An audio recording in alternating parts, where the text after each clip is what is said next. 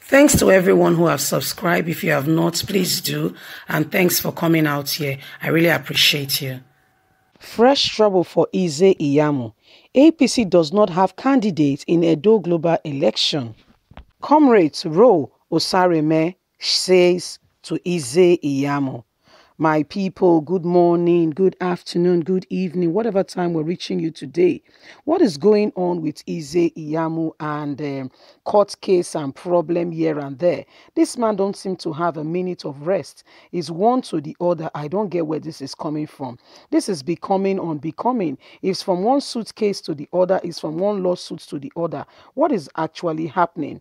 This is an APC chieftain saying we don't have a candidate in Edo State, and they are making it emphatically clear and stretching it out to INEC, saying we don't know what you want to come and do. There is no record of us having a candidate in Edo State. My people, can you believe this? This is coming barely 10 days to the Edo State election. What is happening to Iyamu? Does he need further prayers? We'll get onto the news and get all the details. Ro Osareme is the one saying this and has gone ahead to tell INEC, what are you doing? What's going on? If you are coming to Edo State, we don't have a candidate. APC does not have a candidate. Let's get all the details. APC does not have a candidate in Edo global election. Ro Osareme tells Iyamu. A former public secretary of APC Iyamu local government area, Comrade Ro Osareme, has described Pastor Osage Iyamu's campaign in Edo State global race as a sheer waste of time because the party organ he claimed to be representing is not on the ballot box because they don't have a candidate in the first place. Comrade Ro Osareme, who is the chief press secretary to the council chairman, Honorable Sivelus Okoro, said this while exchanging views with newsmen in Benin City. He said his submission is based on the fact that the recognized APC faction known to law is the one represented by Chief Aslam Uzoji, who has repeatedly claimed that APC has no candidate in this election because it did not file and file for one. The legally recognized Edo State Party chairman said APC does not have a candidate in the September 19 global national election. In other words, we are giving our support to Governor Godwin Obaseki.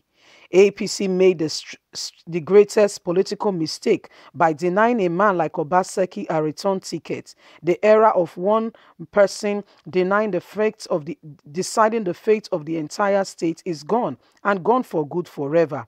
That's why Adams Oshomole was removed as national chairman. Some of these things are catching up with him.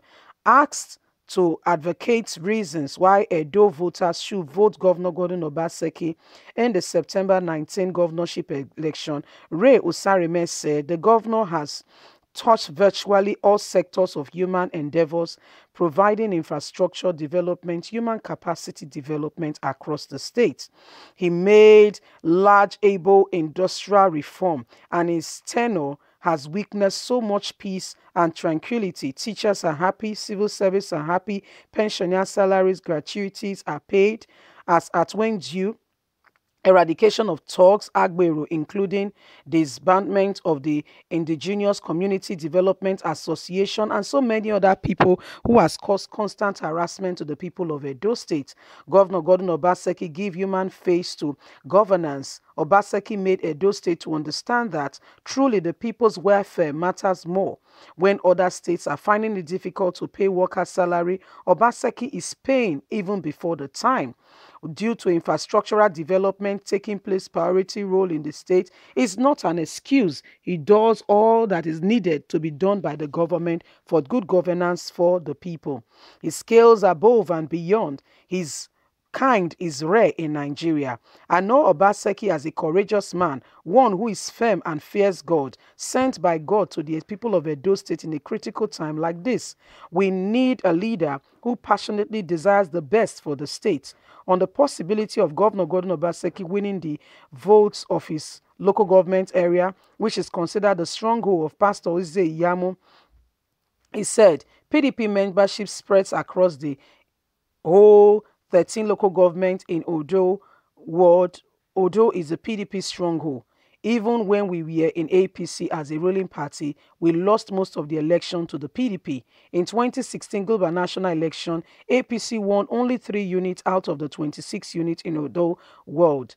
We lost this ward with a wide margin to the PDP in 2019 presidential and National Assembly election. We also lost to PDP. We only won the House of Assembly election because of the love and the resolve of the support for the governor. Finally, he said Governor Gordon Obaseki stands a good chance of winning Oroworo because he has projects across the 12 wards in Oroworo, refining from the construction, renovation of public schools, health sector, skills acquisition center, water project, road, human capacity development, and other major things which has grossly developed the state. Well, this is an APC chieftain saying that Iyamu has no chance because, to start with, his name is not even on the ballot box because APC's name is not there. But we know that when INEC released the final list, we saw APC there. However, this APC chieftains are saying they are going to contest it because, the fraction of all that happened leading to Adams Oshomole being removed as a APC national chairman. It all started from Edo State. You see, when a man cannot sit down with his people and, adequately have just a simple conversation, this is what happened. This is what happened when a man cannot sit down and just have a hearty conversation with people and just know what is going on. This is what happens. This is what becomes of the whole people of the whole state. Anyway, they are saying Governor Gordon Obaseki stands a bigger and a greater chance, even more than their very own APC candidates. So Edo State, the elections is exactly 10 days from today. Exactly 10 days from today. You are the one to pick and determine who will become Edo State governor by your vote.